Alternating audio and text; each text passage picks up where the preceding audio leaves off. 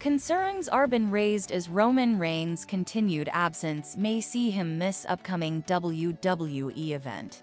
It may seem as though his 2024 resolution would be to pull off another disappearing act just like in 2023, which saw him show up only a pitiful 5 times to defend his WWE Universal Championship, and only 7 times to participate in the TV bleepouts. This has left fans wondering what's happening with the current WWE Championship. Is there something wrong with him?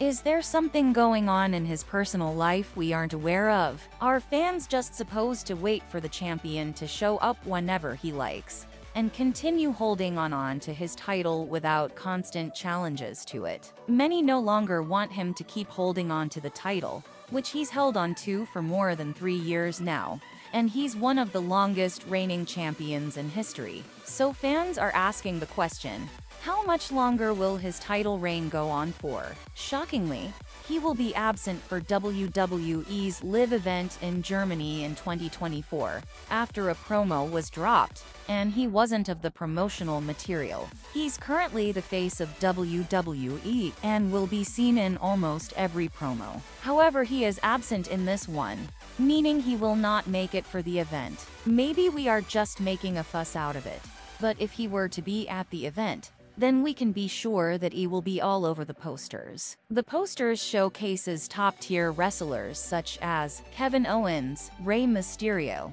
Knight, Jimmy Uso, Charlotte Flair, and the like. It was hinted that Roman Reigns will be going on a long break after his fight with LA Knight. Maybe this is the reason why he will be absent for the upcoming event. But what are your thoughts on this? Isn't it strange that Reigns will be absent for such an important event? Will he make a surprise appearance? Let me see what you think in the comments below. Thanks for watching, and I will see you in the next video.